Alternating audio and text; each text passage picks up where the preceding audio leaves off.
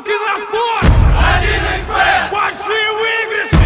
1xbet! Быстрые выплаты! 1xbet! Надежный букмекер! 1xbet! 1xbet! Bukmekerskaya kompaniya. Agar qachondir qorningiz qattiq og'risa, balki bu apendisdan qutulish uchun belgidir. Ammo lekin odam ichidan apendisdan ko'ra g'alatiroq narsalarni topish mumkin. Biz sizlarga rentgen tasvirlari yordamida bemorlar badanlari ichidan topilgan eng noyob narsalar haqida gapirib beramiz. Va'da beraman, juda hayratda qolasiz.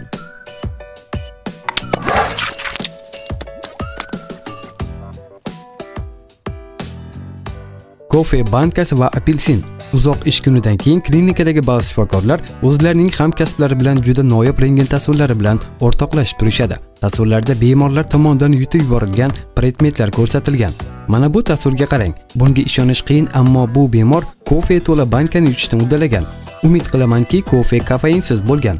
Mana bu bemor Singgadan juda qo'rqqan, shuning uchun butun kasallikni oldini olish chorasi sifatida apelsinni birdaniga yutib yuborishga qaror qilgan. Bunday chorani samarali bo'lishiga ikkilanmagan. Meksikaning Chichavo shtatida yashovchi Yonis Monteya o'zining xushmuomalalik bilan shifokorlarni hayron qoldirdi. U klinikaga qonlar oqib turgan holda boshidagi bahaybat qaytisi bilan kirib keldi. Birinchi navbatda partiyaning qo'lini qisdi va keyingina unda bir muammo borligini aytdi. Xushmuomalali bo'lgani uchun klinikada bemorni jentelmen deb atashdi. Yonis Montoya shahardagi barlarning birida do'stlar davrasida vaqtini choq o'tkazayotganda, kutilmaganda uni oldiga bir notanish erkak kelib, haqoratlay boshladi. Yohan unga ichimlik bilan mehmon qilishni taklif etdi. Javob o'rniga u odam 32 yoshli Monteyaning chagiga kattakon qaychini kirgizib yubordi. Politsiya hujum qilganning ismini aniqladi. U Miguel Rodriguez bo'lib chiqdi. Og'ir tan jarohati yetkazganlikda ayblab, uni hibsga olishdi. Shifokorlar esa Yonis Monteyani boshidan qaychini olib tashlashga va uni hayotini saqlab qolishga muvaffaq bo'lishdi. Bahaybat o'simta. Amerikalik George Shorkin belida doimiy og'riqni his qilgach, tibbiy yordamga murojaat qilishga qaror qildi. Avvaliga u belidagi mushaklarning cho'zilish sabab deb o'yladi, lekin rentgen tasvirlari futbol to'pi kattaligidagi o'simta o'sib chiqqanligini ko'rsatdi. O'simta shunaqangi katta ediki, davolovchi shifokor uni Chujoy deb nomladi. Chujoy filmi hammaga tanish bo'lsa kerak. Yangi paydo bo'lgan narsada qisqich shaklidagi o'simtachalar ham bor edi. Ular Jorjning umurtqasi va qovurg'alariga urilardi. Hayoti xavf ostidaligini o'ylagan holda jarrohlar uni darhol operatsiya qilishga qaror qilishdi. Braziliyada yashovchi Bruno Barcelo ov uchun qurolni tozalamoqchi bo'ldi. Xavfsizlik qoidalariga rioya qilmay, miltiqni qayta o'qini chiqarmadi. Ehtiyotsizlik tufayli o'z boshiga o'q uzdi. Natijada 6 mm diametrdagi go'rbun chap ko'ti kanaldan kesib o'tdi. Uning uchi jabrlanganning boshi orqasidan ko'rindi.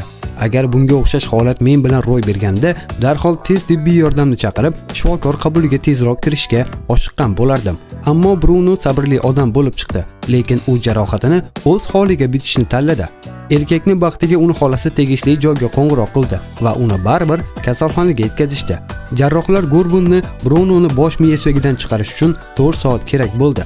Bosh miyasiga go'rbun hech qanday zarar yetkazmaganligi ma'lum bo'ldi. Ammo bu erkak endi chap ko'zi bilan ko'ra olmaydi. Spinner va bolalar. Detroitlik bolaning buvisi unga spinner sovg'a qilishni xohladi. Nevarasini yaxshi ko'rgan buvi baribir uni xursand qilishga qaror qildi va unga spinner olib berdi. Ammo bu kabi o'yinchoq bilan qanday qilib to'g'ri o'ynashni tushuntirishni unutib qo'ydi. Kichkintoy ko'p ham o'ylanmay, spinnerni mayda qismlarini yutib yubordi. Shuning uchun AQShning Indiana shtati qutqaruvchilari ota-onalarni spinnerlar bilan ehtiyot bo'lishni ogohlantiruvchi maxsus murojaatni internetga joylashtirishgan. Mana yana spinnerdan jabrlangan qizaloq. U mashinaning orqa o'rindig'ida spinner o'ynayotganda, kutilmaganda spinnerning podchibnigi chiqib ketdi. Tomog'iga turib qoldi. Qizaloqning baxtiga podchibnik 5 daqiqadan so'ng oshqozoniga tushib ketdi. Shifokorlar uni rentgen tasvirini o'rganayotib, aynan o'sha yerdan topib olishdi. Shifokorlar qizaloqni oshqozonidan podchibnikni chiqarishni uddalashdi. Endi uning hayotiga hech narsa xavf solmaydi. Saudiya Arabistonida yashovchi bir kichkintoy o'yinchoqni yutib yuborgan va uni jig'ildoniga turib qolgan. Shifokorlarning harakatlari bilan gubka-buba ko'rinishdagi o'yinchoq bolaning tanasidan chiqarib olindi va u tez tuzalib ketdi. 3 yoshli Python bo'sh kasal bo'lib qolganida ota-onasi uni shamollash deb o'ylashdi, ammo lekin keyinroq ularga tez tibbiy yordamga murojaat qilishga to'g'ri keldi.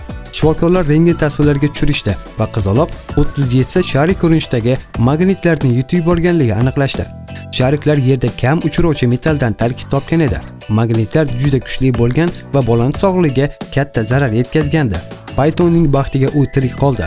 Shifokorlarning keng qamrovli aralashuvidan keyin u tez tuzalib ketishga muvaffaq bo'ldi. Qamoqqa olingan mahbus sanasidagi mobil telefon. Ishonch bilan ayta olamanki, bizni qadrli tomoshabinlarimiz qamoqdagi tutqunlikda bo'lganlar to'g'risidagi film va seriallarni zo'r ishtiyoq bilan ko'rishadi. Ba'zan bu odamlar qamoqxona soqchilarining ko'zdan taqiqlangan predmetlarni nari berkish uchun rostdan ham aql bovar qilmas narsalarni qilishadi. Mana bu mahbus Steven ham o'z oshqozonini telefon berkitish uchun eng zo'r joy deb hisoblabdi. Ehtiyotsizlik tufayli odamlar tanasiga tushib qolgan predmetlar. Bog'bonchilik unchalik xavfsiz bo'lmagan mashg'ulot hisoblanadi. Bir kun u bog'dagi gullarni putlamoqchi bo'ldi. Erkak qo'lidan sekatorni tushirib yubordi. Uni ko'tarishga uringanida shunday yiqildiki, sekatorning ruchkasi ko'z plyonkasini kesib o'tdi. Sun'iy arteriya sohasiga tiqilib qoldi. Sekatorning yarmi uning boshiga kirdi, ikkinchi yarmi esa qo'rqinchli holda tashqariga chiqib turardi. Eslasangiz, ota-onangiz bir necha bor tishlarni har kuni yuvish kerakligini aytgan. Juda foydali maslahat. Ammo bu erkak tish tozalaydigan ip o'rniga ipi manikyur qaychini ishlatish kerak deb o'yladi va u tishlarni 4 dyumli qaychi yordamida tozalashga qaror qildi. Ehtiyotsizlik sabab yutib yubordi. Natijada unga tez tibbiy yordamga murojaat qilishga to'g'ri keldi va u jarrohlik aralashuvini boshidan o'tkazdi. Qabrlarni talon-toroj qiluvchi o'g'rilar. Ko'pchilik qabrlarni kavlab o'g'rilik qilish bu o'tgan yillarda qolib ketgan ish deb o'ylaydi. Ammo o'xshash jinoyatlar hozirgi zamonda ham tez-tez sodir etiladi. Hayron qolasiz, zamonaviy qabr o'g'rilari qabrdagi moddiy boyliklarga emas, balki odam tanasining suyaklari, a'zolariga va tolalariga ov qilishadi. Aynan shu bilan shug'ullangan firma xodimlari biotibbiy materiallar ishlab chiqargan. Baxtga muvofiq bu firmaning jinoiy faoliyati vaqtida politsiya tomonidan to'xtatildi. Bu kishilarning qilgan jinoyatiga asosiy isbot sifatida suyaklari o'rniga odam murdasi topildi.